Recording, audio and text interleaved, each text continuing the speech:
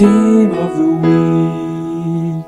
Team of the Week this week comes from the Hong Kong Sevens tournament. Which we all know is in Hong Kong, don't we? And similar, but also very, very different from the Tokyo Sevens. Well, it turns out Shabal went to the wrong city, didn't he?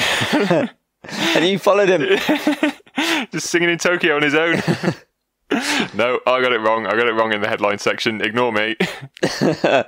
If you were looking, just don't try and go to Tokyo next year for the Sevens. Where's the rugby? Where's Shabal? The Fijian team became the first team to win 5 consecutive Hong Kong titles after defeating France 21-7 in the final. Destroyed them, didn't they?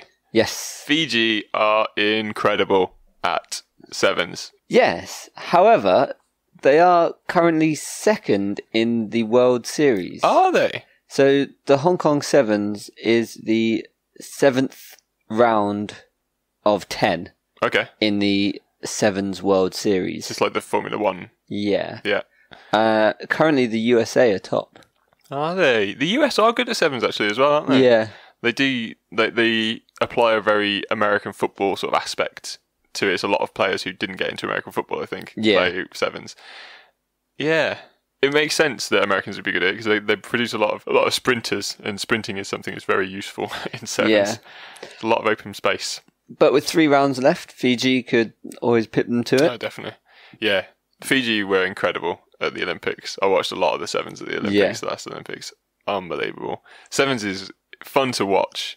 It's like, I don't think it's a very good sport. There's too much space on the pitch. It's not actually that good. It's just a race, isn't it? Yeah, it's just a foot race a lot of the time, but it is good to watch. It's exciting. Yeah. And very short. They do it in very short bursts. Yeah. I think the halves were less than 10 minutes. Really good for people with short attention spans. Yes, exactly. Which is good for this day and age, isn't it? So the Hong Kong Sevens tournament consists of 16 teams in the core division. Okay. However, there was a qualifier tournament of 12 teams, which was won by Ireland, who will now have core status for the 2019-2020 season. Oh. And they will replace whoever is bottom of the standings. Yeah, so relegation. Yeah. That's cool.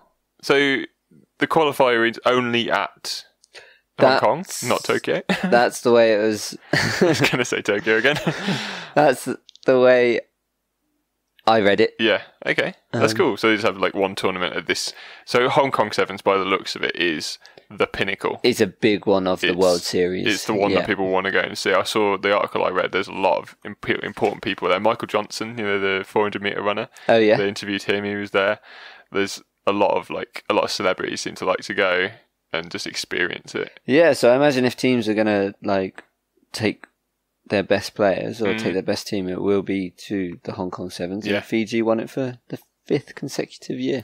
Yeah, and they've won it a lot as well. I was looking at the history they have won. Oh yeah. that they are, to be fair, I don't know if they invented Sevens, but they, Fiji, have been known as the Sevens team for all of history. Effectively, seems like it just suits their style of rugby, doesn't it? They just pass the ball a lot. They love to play the silly little offloads and stuff that in regular rugby gets them into trouble a lot of the time because they give the ball away and then they just can't get it back.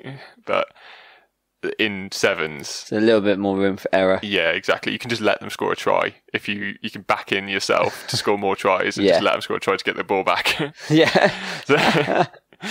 Yeah, I love Sevens. I think it's a good format of the sport, even if it's not necessarily great sport. It's fun to watch. Yeah, and if you're going to watch anybody, watch the Fiji. Fijians. Yeah, man. Team of the Week.